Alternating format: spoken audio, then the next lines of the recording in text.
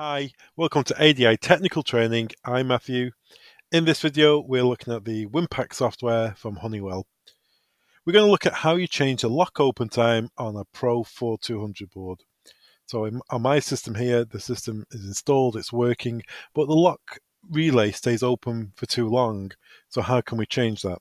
We simply go to Configuration, Device, and Device Map. Find the controller you're working on. Remember, Pro4200 is a master controller and then a bunch of controllers hanging below it on RS485. So the top controller is this one here. We go to the CO boards.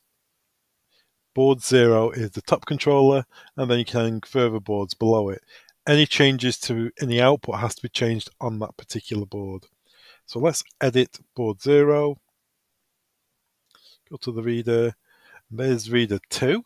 Let's change that by going to Door Interlocks, and here you can see the flow of the reader. So reader 1 affects this output here. The exit, if there was a board 2 input, it would also affect this output here. So this is the output. So let's click on that. You can see here the lock open time is 4 seconds.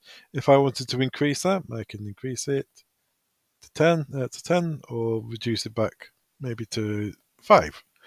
It suits your installation. Factory set is 10 seconds, which in some cases is a bit too long. So I've made that change there. Click OK. OK again. One more time. And again.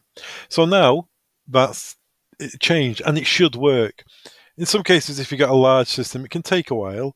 And if you want to force that through, you can do. You can go to Operations, Control Map.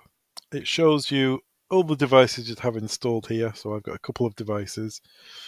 We need to go to our particular controller, right click, try that again, right click, and then initialize.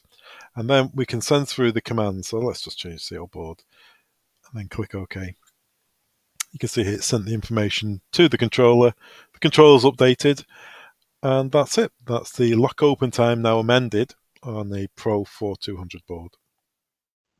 Thanks very much for watching. All the products mentioned in this training video can be found on our website. Links are below. Don't forget to subscribe. Thanks very much.